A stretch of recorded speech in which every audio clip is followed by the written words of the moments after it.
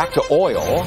Up $1.80 now, $67 a barrel. I want to bring in David Bahnsen because I don't understand what's going on here, David. If you raise production by 600,000 barrels and OPEC says that's what they're going to do, why does the price of oil go up more than 2%? It should go down if you're raising production. But not if they were expecting it to be a higher production increase, which is exactly what happened. Oil had overcorrected.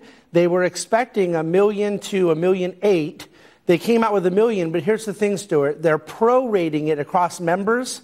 Venezuela, Iran, and Iraq have no more capacity.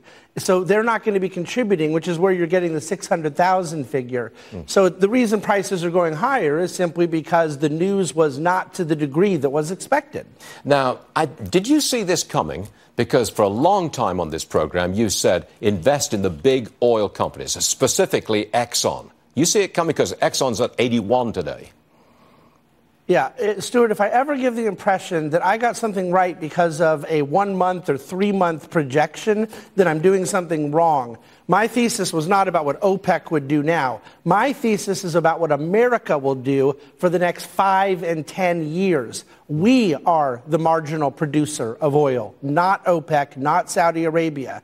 Our thesis is based on the fact that we have more production capacity and we have a lower cost structure to produce it than we've ever had because of our technology, our innovation. This is a long-term story based on the Exxons and Chevrons that we've talked about on your show before and based on the pipelines that need to get that oil to market. David, we'd love having you on the show because not only do you deal with the market as an active investor, but you also are prepared to answer political questions. And I've got one for you. Okay? Here we go. Amazon employees upset about giving facial recognition technology to the police. Google engineers refusing to build a security tool that would help and win military contracts. They don't want to defend our country. I find this really bad news, David, when our very powerful technology giants refuse to defend America, refuse to help the police force. I've got a problem with those tech companies, all of them. Do you?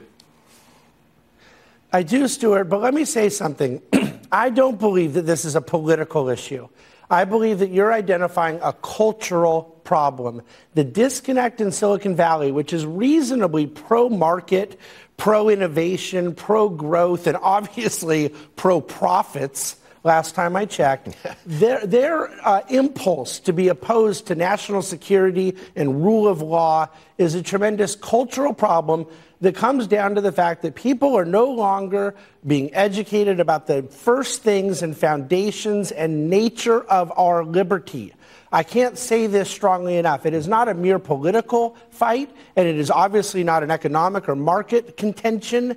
This comes down to an underlying struggle in the country about the very principles and foundations where we come from. And I think that it speaks to a deeper cultural issue, and I very much believe that we have to get it sorted out in the years to come. Real fast, let's get back to money for a second. When you look at the 5 big technology companies, they're going to be reporting their numbers, their profits in, 2 or 3 weeks' time, I think it is. Can they keep up that 20, 30, 40% sales growth, revenue growth increases? Can they do that? Each company has to be looked at differently. I would say as a kind of generic answer, no.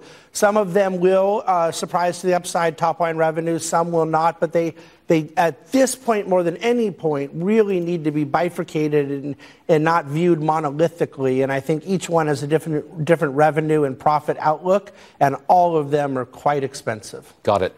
David Bahnsen, it's always a pleasure, and we thank you for joining us again today. Thanks, David. Thank you, sir.